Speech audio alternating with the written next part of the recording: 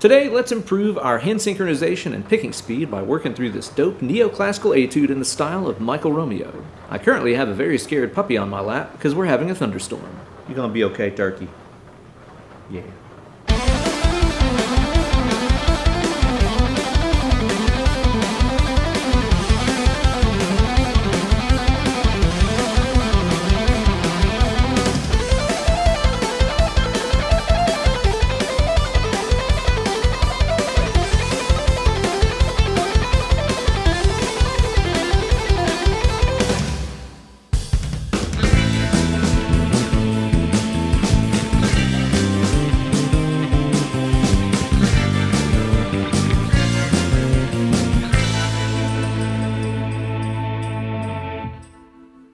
Hey there kids, and welcome to a brand new installment of Weekend Wake Shop. Here with your good buddy, Uncle Ben. Today's neoclassical style etude is in the style of one Michael Romeo of Symphony X, one of my favorite roughly shirt guitar players of all time, right up there with Yahweh Mouse Meat and of course Francis Bubble Trousers.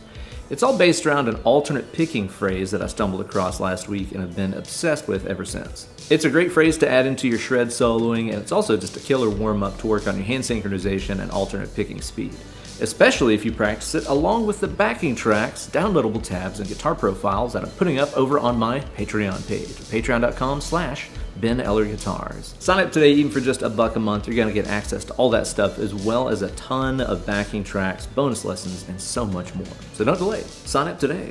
Gear-wise for today's video, I'm going to be playing my Ibanez RGT 3120, one of my favorite guitars of all time. And I'm playing that today through my Synergy rig. I'm using the Friedman BE-DLX model into the UA aux. Yeah, let's hear that furious lick again at stepdad speed.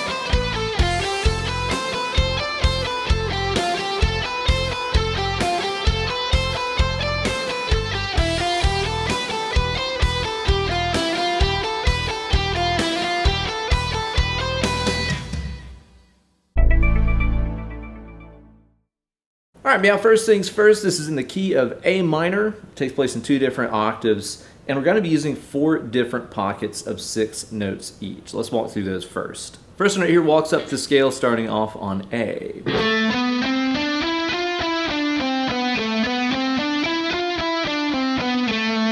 Next one goes down a note in the scale here to G.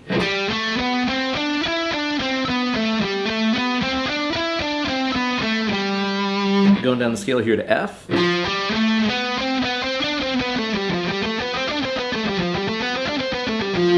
And then the last one takes place down here on E. We're going to be using those same boxes an octave up as well, starting off here on the B string fret number 10. So here's our A minor shape.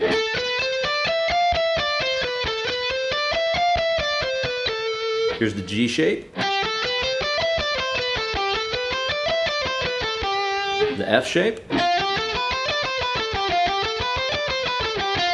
Something something about your mom likes the F shape.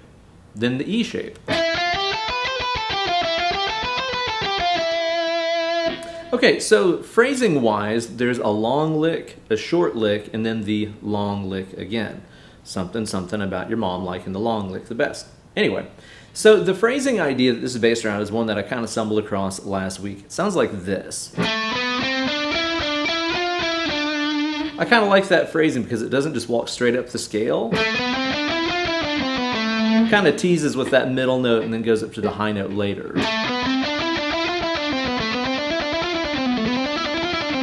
I like that phrase, so I wanted to use it in something, which is how we got to this video. Okay, so the long phrase is going to walk up each of those boxes like this. Again, that is what I'm calling the long phrase. After this, we're going to play the short phrase. That one's more straightforward. You just walk up the scale to the 5th note and then back. And then you play the long phrase again. So all together you got long, short, long.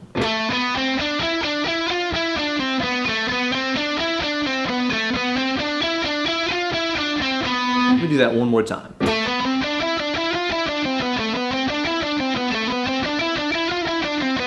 After that, play the exact same idea, only in the second box of notes, the one that starts here on G.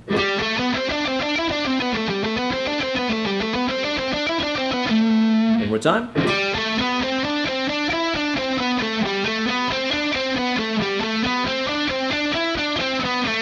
Then down to F, same phrasing idea.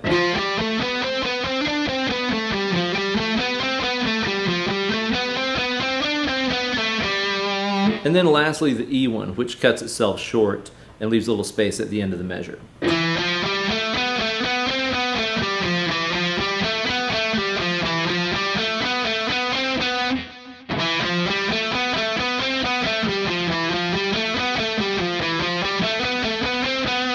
let's play that all again one more time here in the low octave.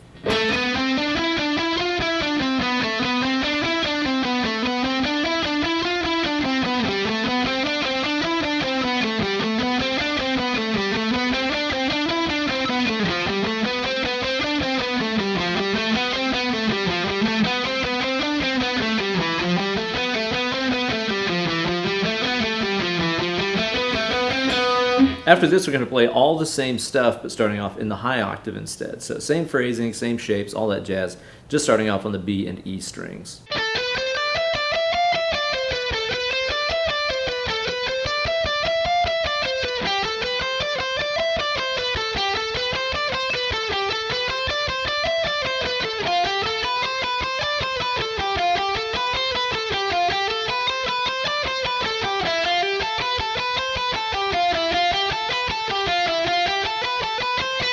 So let's try the whole thing a little more fastlier. 2, 3, 4.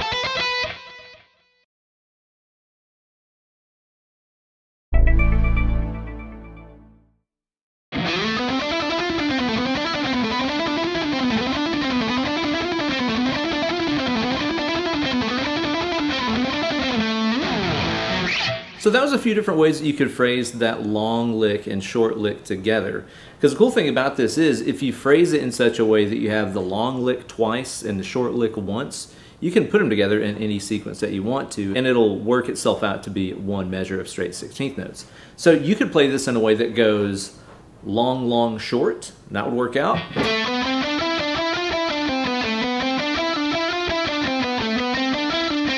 You could go short, long, long.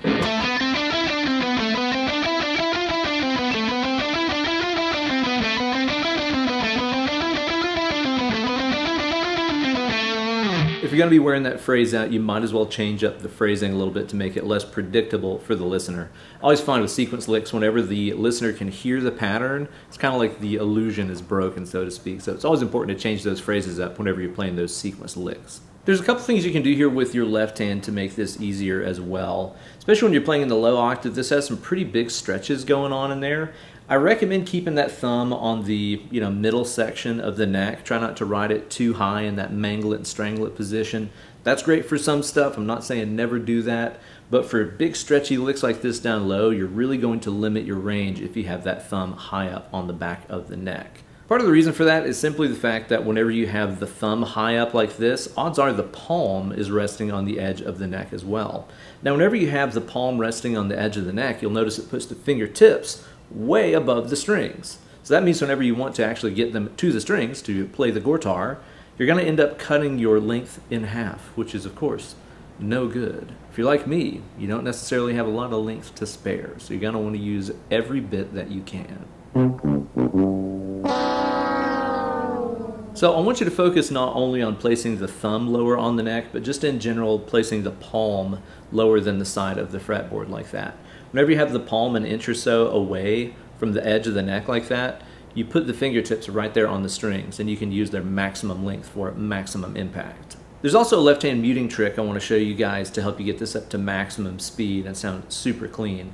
So the tricky thing about this phrase is that it is a two-way pick slanting phrase. It features string changes off of downstrokes and string changes off of upstrokes like that last one.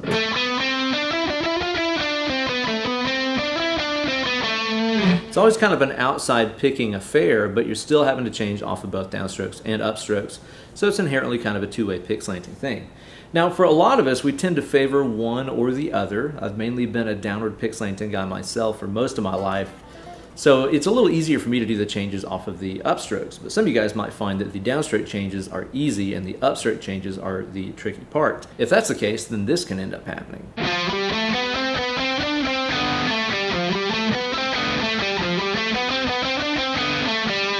You can hear it there that whenever I'm doing the upstroke change on the G string right there, I'm kind of accidentally smacking the D string as well. I see this all the time with players.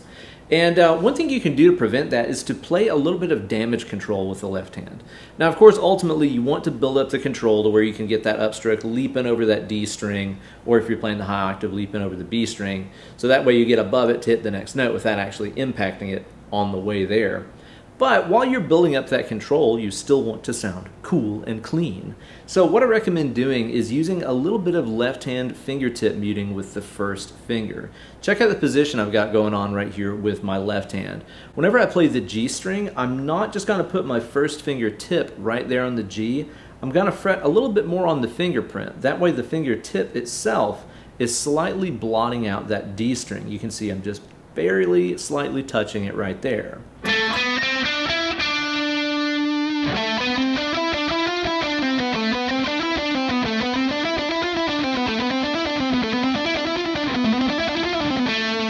By having that little bit of muting going on with the first finger.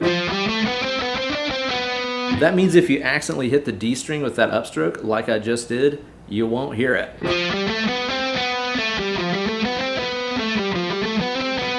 See, if I change the position of that first finger right now, you'd hear that D string every time.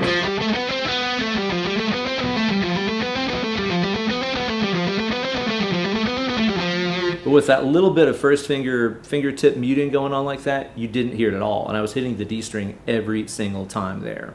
So it's really all about playing damage control with the left hand. That way the right hand can just go crazy and work on those alternate picking speeds. So give it a shot. Just the tip.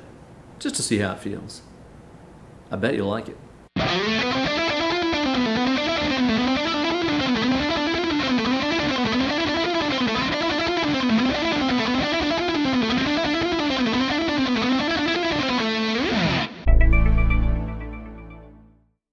So there you go, guys, a great neoclassical style etude and a phrasing concept you can use all over the place. Keep in mind, you can use that long, short, long phrasing idea anywhere that you have 3 notes and 3 notes. So even if it's like your typical, blues scale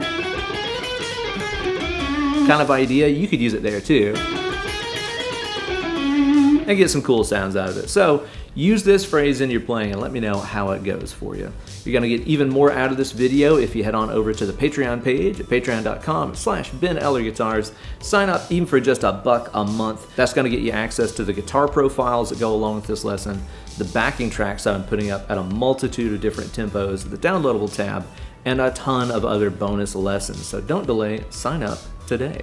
Be sure to let me know in the comments section what technique you would like to see an etude devoted to next here on my channel, and I'll get to that in a future installment of Weekend Wank Shop. Thanks as always for watching. Be sure to subscribe to the channel, like the video, and ring the bell down there for notifications every time I upload a new slice of fried gold right here on my channel. Well guys, it's been fun as always, but I recommend getting away from the computer machine, grabbing that guitar, and getting to work. Less clicking, more picking.